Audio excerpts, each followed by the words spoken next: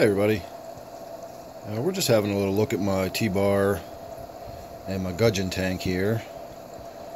My Gudgeon being that fish in the center bottom, the Bar Cichlid being the upper right hand corner, and then that school of fish in the middle is my Marci Rainbowfish.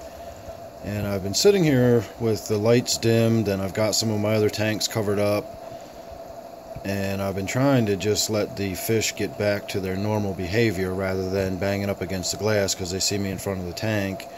And you can probably tell by the way that Gudgeon's sitting there looking at me. He can still tell I'm here, and he's waiting for me to feed the tank. But the rainbow fish are getting a little bit more back to normal, and they're doing their sort of schooling, swimming around the tank.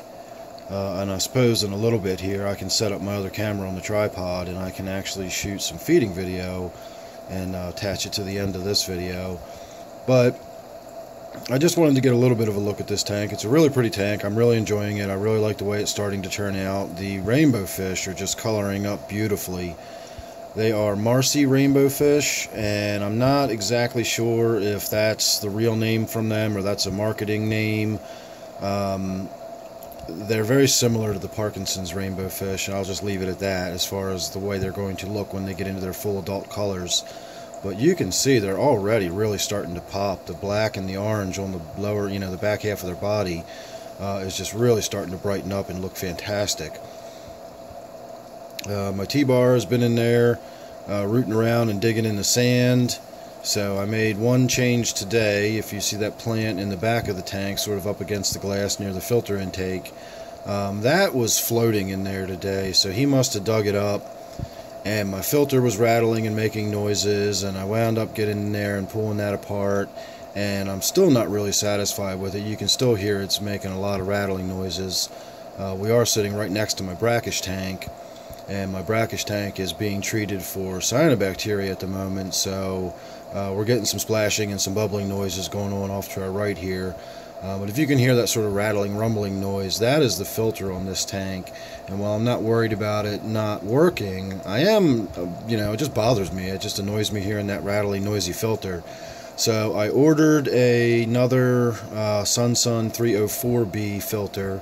It's going to be here by the end of the week, so I will be putting a new filter on this tank, and it'll sort of change the feel for this tank a little bit. I'll have a lot less circulation on the surface like that. I'll have a lot less water flowing around, and we'll see if it makes any difference on the way the fish swim around the tank.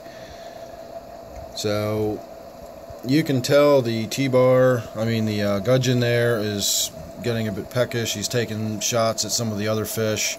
That's just instinctual behavior for him. He is a predatory fish. He's an ambush predator.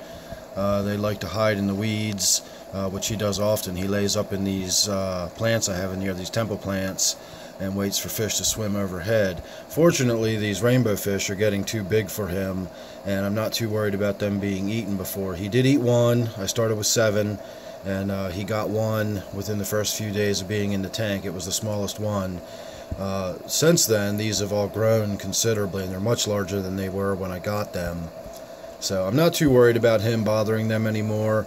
And then, of course, the T-bar, who you can see hiding in the back there, he's not a predatory fish, so I'm not really worried about him at all. He's a territorial fish, and he will chase people away if they get too close to his caves. When he's down here, you can see all these mounds of sand that he's dug up and built around this cave system down here. So sometimes he will chase people away if they get too close, but he's not really the issue. It's the Gudgeon that I worry about taking shots at the other fish. Even if he can't swallow them, he may be able to actually damage them just by striking them in an attempt to eat them. So let me get my other camera set up, and I will throw some freeze-dried krill in there, and we'll get a little bit of a look at how that Gudgeon sort of sneaks up underneath of his food and gulps it down real quickly. And of course we'll get to see the feeding frenzy caused by the rainbow fish going willy-nilly every which way in the tank as the food swirls around.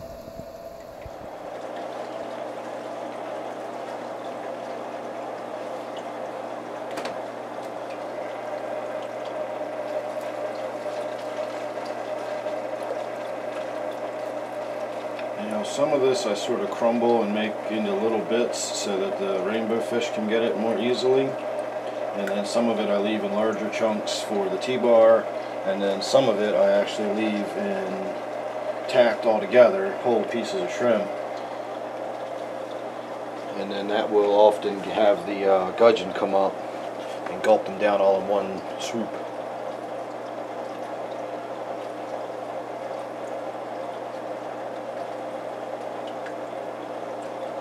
The rainbow fish seem to like to feed off the surface, but have no problem at all feeding out of the water column.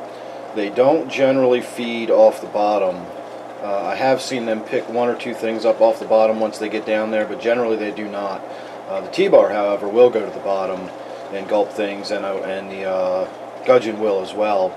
But the gudgeon usually prefers to come from underneath and hit stuff that's floating on the surface. He actually hits things so hard on the surface sometime that he splashes me in the face when I've got the lid open. So he's a really aggressive eater. Let's see if we can throw a couple more in there for him. I don't know whether he's got everything that was in there floating or not.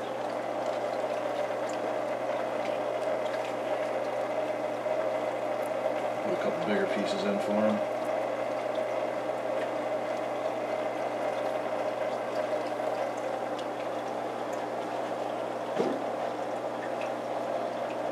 Now, I've never had any problems myself with the rainbow fish. I don't have a ton of experience with them. I do have one remaining threadfin rainbow fish upstairs. I used to have 4. And I had a Madagascan rainbow fish in my brackish tank for a few years. So I do have some experience with a couple different kinds of rainbow fish. But these I've only had for a few months now. And I have read multiple times that rainbow fish have unusually small throats compared to the size of their mouth. So you can actually run into issues where if you give them food that's too large for them, they can actually get it into their mouth, but then they can't swallow it, and they can wind up having issues where it chokes them or something. Again, I've never had any issues personally. I've only read about this kind of stuff, but it is something to consider if you're thinking about getting rainbow fish. That is one of the aspects that you have to be careful of when you're feeding them. So I've often wondered, you know, breaking up pieces of krill, is that good or bad? I don't know. I've never had any issue with it. I've seen them take very large pieces of krill, and they seem to tear it apart and rip chunks of it off rather than try to gulp it down all at one time. I don't really know if they have sharp teeth or what. Again, I don't have a ton of experience with rainbow fish. I just thought they were pretty fish, and I thought they'd go well with that gudgeon. So I picked them up one day and put them in there, and I'm really happy I did. They're absolutely beautiful fish, and they're going to get considerably larger. They get about 4 to 5 inches when they're full grown. So we're not even close to seeing what they're really going to look like when they get bigger and more colorful. So that should be great.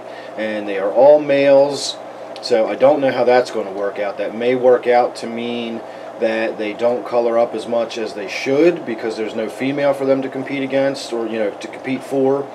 Or the fact that it's all males and no females might cause even more coloration. So, it would just be nothing but competition. I'm not sure how that's going to play out.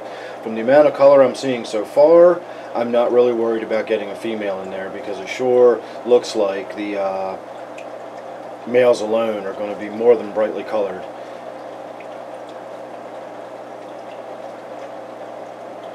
And the other thing I wanted to point out about the feeding them the krill and the coloration on these fish is you can see that the coloration on them is an orange and black sort of coloration.